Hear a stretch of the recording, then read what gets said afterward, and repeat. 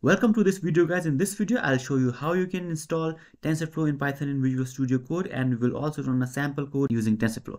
So let's get started. First, click on File and click on Open Folder. Now if you already have a project, open that project. In my case I don't have a project, so I'll click on New Folder to create new project. Let's call it PyTensor and click on Select Folder. So this is empty for now because I don't have any files here. So let's write some code that will use TensorFlow, right? So here I have a sample code that uses TensorFlow. Now here what we'll do is we will create a virtual environment. Now in your case, if you are seeing a Python version, no matter, just click on this and now click on create a new virtual environment. Now virtual environment helps us to install project specific dependencies. So if I have TensorFlow version 1 in one project, I can have TensorFlow version 2 in another project. So that's why we are creating virtual environment. Click on this venv and I'll choose Python 3.9 for now.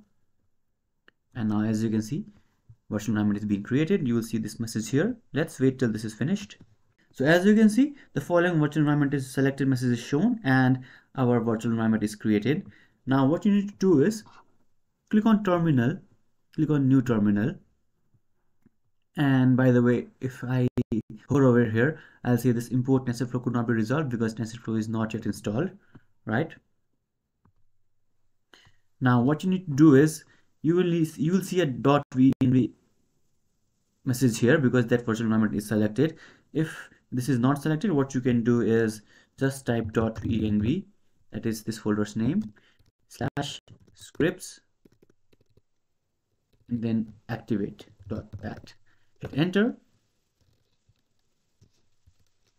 Okay, why is it not shown?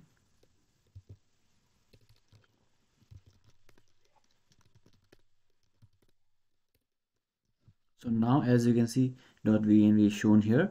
So this means that our virtual environment is active. Now we can install TensorFlow. Just type pip install TensorFlow, hit enter, and TensorFlow will be now installed. So as you can see, TensorFlow is now downloading and installing. Let's wait till this is finished. So finally our TensorFlow is now installed, and as you can see, that warning message is also gone. Now let's try to run this and let's see if this works. Click on this run button here, and our TensorFlow code is now running. So our TensorFlow is now imported and it is doing all these calculations. So this is how you can install TensorFlow in a virtual environment. If you have any questions, let me know in the comments below.